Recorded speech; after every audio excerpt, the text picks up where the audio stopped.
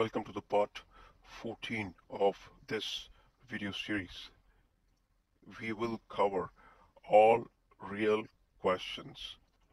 Please hit the subscribe button. A lot of effort goes into preparing these contents. The goal is to be as accurate as possible. Remember, there are two playlists. This is the one, and there is an old playlist as well on this channel. Those questions are still relevant. Let's jump into the questions. So this one is an hybrid application. So we got on-prem and AWS. Since this is hybrid and direct link is used to connect. You want this connection to be durable. What should we use? So first one says that we use both, that's DX as well as VPN. You know what? VPN is not durable. If I get an option to put 2DX, that would be durable. VPN not durable. B looks correct. It's as good as I have one DX as primary and the other DX. If the first one fails, I can use the second one, which is also a DX, which is durable. So this looks correct. C tells you to use a very reliable DX partner, maybe Cisco or Geo. Reliable partners do not guarantee durability. That is, you get married and your partner promises for 2 foreign trips per year, but he defaults. It can happen. People can go ahead for divorce. Nobody owes anyone anything. Similarly, if you have a reliable DX partner, they can still falter. So this is wrong because they are still humans. What D says is they still got just one DX connection. That is this one. And on this, they want to build virtual interfaces. But my problem is if this goes down, then there is no durability. So D is wrong. Here goes the final answer. So there is a financial institution, okay, just like Bank of America. And what are they most worried about is security. They do not want unsecured systems. So they have an application which fetches the stock price using APIs. But sometimes they see an upsurge. Upsurge means in one go, say 1,000,000 API queries. Now the security team is worried about HTTP flood attacks. And the question says, out of these options, what will you use to build a defense system? As usual, you do not want to spend efforts, so it should come with least amount of operational overhead. CloudFront is used for Netflix kind of application for OTT platforms, primarily to cache the contents, not good to stop flood attacks. This is wrong. WAF looks correct because its purpose is to protect your web applications from common web exploits. So what happens when an attack happens? Your availability of the applications is impacted.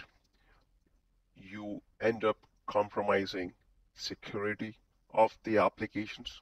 That is, the data like social security numbers and any PII data is not safe. Any data is not safe. And you end up consuming excessive resources. With WAF, you can control how the traffic reaches your applications. Okay, it adds a set of security rules that controls bot traffic. You know how do such attacks happen? It happens through bots. Okay, and another important attack that happens is through SQL injections, or we also call it cross-site scripting. Hence, B is correct. C is wrong because it is a reactive solution and not a proactive solution.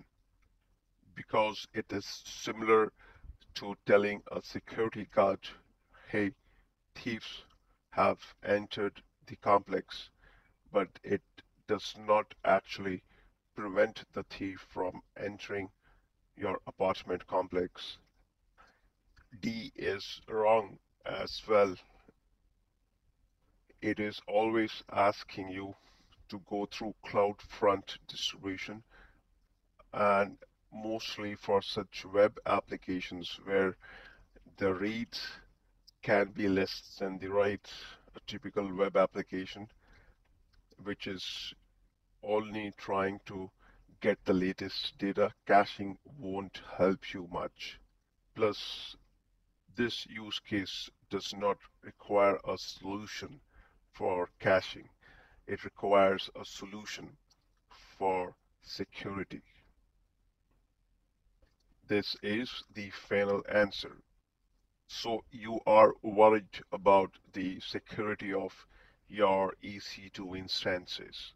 As an organization, you want to show that you follow the security compliance requirements. What can you do out of these four to achieve this goal? The moment I see Macy, okay, this is a solution for S3. You cut your documents on S3 environments, okay, and you have just completed your document migration.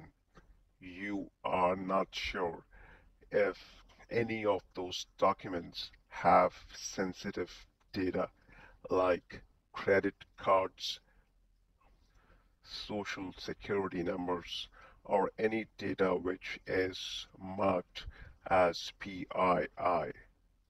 Macy is kind of an AI-based system which scans the documents and discovers and tells you, hey, out of the 100 PDF files, 10 of these have PII, that is personal identifiable datasets. Macy is not as EC2 solution. It is an S3 solution, okay? That's why this is wrong. B talks about guard duty is an intelligent threat detection service. So what it does is a thief comes to your apartment complex and the thief goes to building A, building B, wing C, wing D. So guard duty will tell you there was an interception there was an intrusion, and the intruder went to wings A, B, C, and D. These were the footmarks. But it will not help you to stop the thief from entering your complex. Guard duty is a post-mortem solution. It will not work. What is the use of alerting residents through SNS alerts and tell them, hey, you know what, a thief came and they took away your cash? C talks about inspector. This looks correct because inspector, it does a continuous vulnerability management at scale. So it would immediately discover and scan systems for vulnerabilities. Inspector, as the name suggests, it's just like a police inspector who will not allow the thief to get inside your complex. These reports, these are highly accurate inspector risk score. You can use this to prove that your system is compliant. This is my answer. Event Bridge is used to build event-driven applications at scale. Okay, you can also create SaaS apps, which is like software as a service. This is wrong because we don't want to use Event Bridge and create applications. This is the right answer. This question is an encryption question. So with minimum number of infrastructure, what option can you use to encrypt the database at rest? The first one will work with encryption in transit, but not with rest. B is not an easy thing to do because it uses hardware-based encryption keys, and then it also uses CMKs. So there are two types of keys for one problem. Not good. All A, B, and C, they just talk about database volumes encryption, database volumes encryption, database volumes encryption.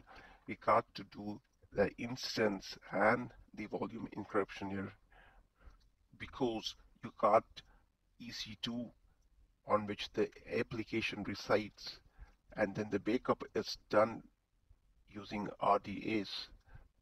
So if you have EC2, you also have EBS there. You got to encrypt that EBS volumes. That is the block store. That is precisely DDoS.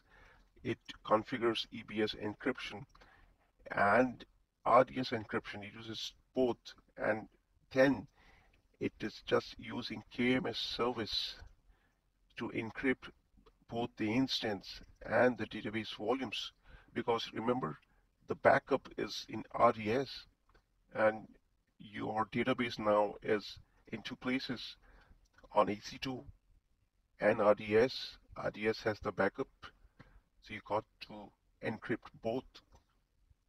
So this is my final answer.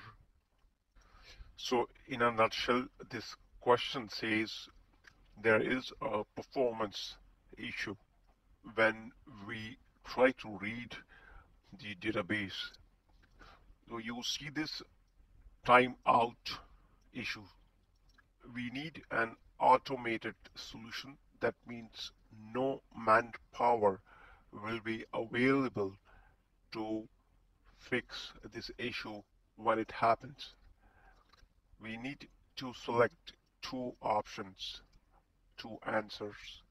When I just whiz through the options, I see Aurora, and that should be the answer, because if you see E, it recommends to use RDS, which is a multi-AZ deployment. So when do we do a multi-AZ deployment? We do it when we need a disaster recovery solution.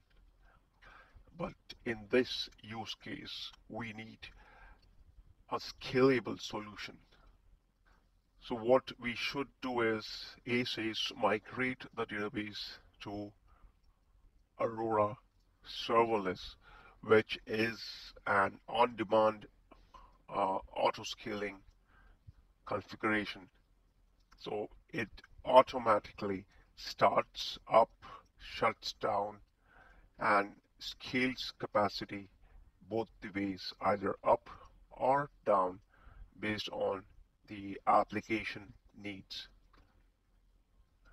So what is beautiful is you do not need to manage the database capacity, and you got to pay on a per second basis whenever the database is active. So if it is inactive, you do not pay for it. So this is my first answer. B says we should increase the instance size of Aurora database. It is not needed. We saw in the documentation that Aurora serverless does that automatically. Option C looks correct, because what it does is it creates Aurora replicas. And what is the use of replicas here is it is read only. So when we try to read from the database during peak hours, that traffic will be sent to your replicas. So this looks correct. D says you got to migrate the database to a multi-master cluster. If you do a multi-master, it is a write solution. It is not a read solution. In multi-master, the writes is done across multiple clusters. We need to solve the read problem.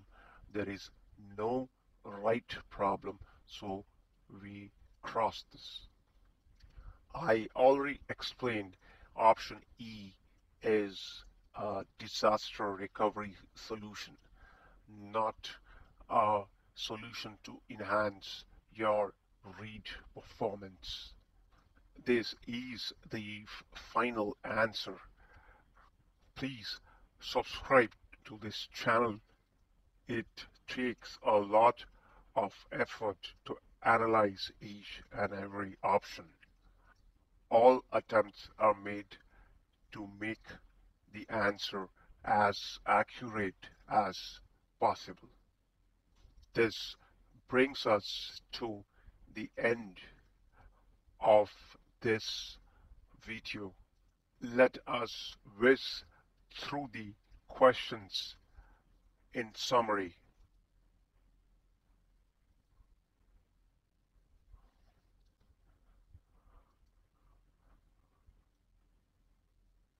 There is an old playlist. The questions are still relevant. See you in the next part.